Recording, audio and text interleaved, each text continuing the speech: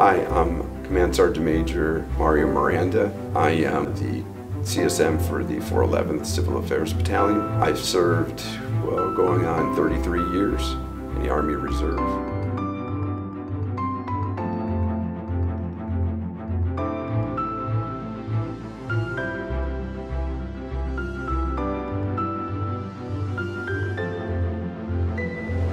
I always had a fondness for soldiers and people in uniform.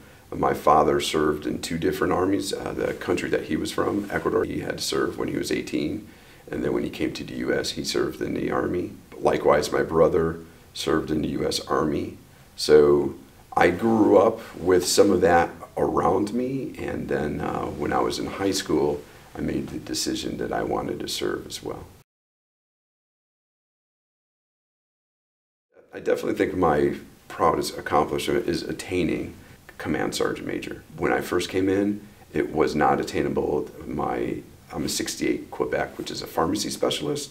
And when I first came in, the highest rank I could achieve was E7. And then the military, the Army restructured the hospitals and they put an E8 slot in that position. So then I was able to get E8, and I was an E for a long time and did not think that I was actually going to be selected for the academy, and then it just ended up happening. So it definitely was something that I would say at this point in time is my proudest moment.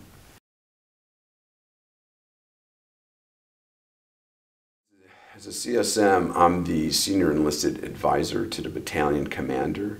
So my role is to address issues and concerns of the soldiers within the battalion and also advise the commander of any issues throughout the battalion. I also have to address standards within the battalion, make sure that everyone's upholding the standards and not creating new standards. But the big part of it is to have that relationship with the battalion commander so that we have the ability to have a candid conversation. There's times when it's human nature where we may not agree, but it's always best that we know each other's perspective and why that may happen. But so far it's been a great experience with this unit. Some of the positive takeaways would be I'm more of an introvert, and because of being this long in the military, my being able to speak to others or in large groups have definitely helped me develop that. When I first got in, I saw a senior NCO that was in the back of the formation, and I thought to myself that that's where I wanted to be, was just behind the formation, not in front of everyone. But lo and behold, as I continued on in the reserves, more and more I was being put up in front of people. I became a squad leader, and then one morning I showed up to drill and I was assigned as the platoon sergeant. And then from there I became an HHC a detachment sergeant, and from there it was a first sergeant. Roles kept continuing where more and more I was put up in front of people and then with greater responsibility. So I think that's the biggest takeaway I've gotten from the reserves. My family. I cherish the moments that I have with them. I think at times we take for granted our time here and spending it with them. So that's definitely one of the big things, is them and their support, having those moments. I do have some very close friends of mine that just over time we've built this bond. When one of us needs one another, we're there for each other, regardless of the situation. They're always there to support me when I need them, even if I don't see them regularly. They always come through when needed.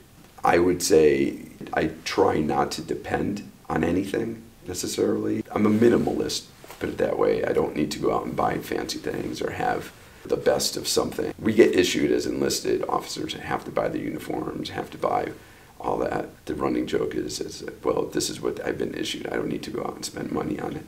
If they wanted me to have it, they would have given it to me. When I was even at the academy, instead of going out and furnishing the apartment that I was in for a little while, I just slept on the floor. Or towards the end, even a friend of mine, I borrowed a mattress from him, But I didn't go out and buy a TV, or I didn't go out and buy anything really. I just sort of lived in this semi-empty apartment for a year.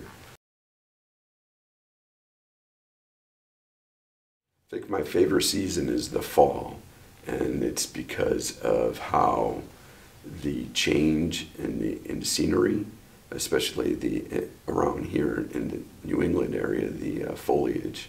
I think it's beautiful to go hiking and just look at the different colors from a broad view. Like I've been in Texas, lived there for on and off like a couple years, and when you're in, especially in El Paso, there's not a lot of vibrant colors, and when you're there for that long and then you come back, it's actually a shock to see all the colors. It's just like when you deploy to like Iraq and you're used to just seeing sand and dirt and just brown, and then you come back and your senses, it's a sensory overload because now you see all this green and different shades of green, and especially during the fall, it's reds, greens, oranges, browns, it's everything. I also like the temperature where it's not too hot and not too cold. Waking up to like a cool, crisp air is very nice, and not only that is like having a campfire or a bonfire at night when it's a little crisp out, not too cold, but enough that you could have a warm fire. So that fall would be my favorite season. One of them is, and I take this actually from a 2-star, is building the 3 ships, right? You have friendships, relationships, and partnerships.